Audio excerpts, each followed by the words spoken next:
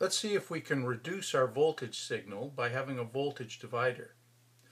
This resistor here is a high precision resistor of 2 kilo ohms, 2000 ohms.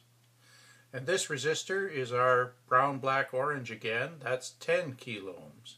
So if I connect this one to plus 5 volts and connect the other end of it to the 2K resistor, and the 2K resistor is connected to ground, then I should see 5 volts right here, which I do, and 0 volts right here, which I do. And in the middle, in between these two resistors in series, there should be a much bigger voltage drop across this one, 10,000 ohms, than across this one, 2,000 ohms. And let's measure that. I get 8.35 volts. If we have a resistance and another resistance, then this will be 5 volts, that'll be 0 volts, and this will be some in-between voltage. Now in the example we did, this was a 10K resistor, 10,000 ohms, and this was a 2,000 ohm resistor. These resistors are in series, so the resistances add, so the total R is R1 plus R2, if we make that R1 and that R2. So in this case the resistance is then 10 plus 2 is 12,000 ohms.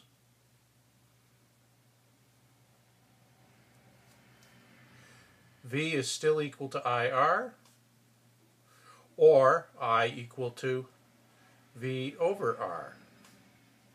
If we take 5 volts, divide it by 12,000, then we wind up with 0.418 thousandths of an amp, milliamps, flowing through this series circuit, two resistances in series. So we can then figure out what the voltage ought to be in there. The voltage difference between these 2 points will also obey V equals IR. If I is 0.418, because the current that flows through here is also the same as the current that flows through here, is the current through the entire combined circuit. So 0.418 milliamps times 2,000 ohms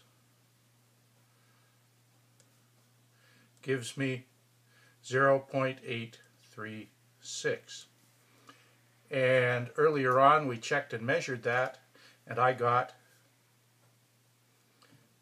0.835 measured. So that's a good confirmation.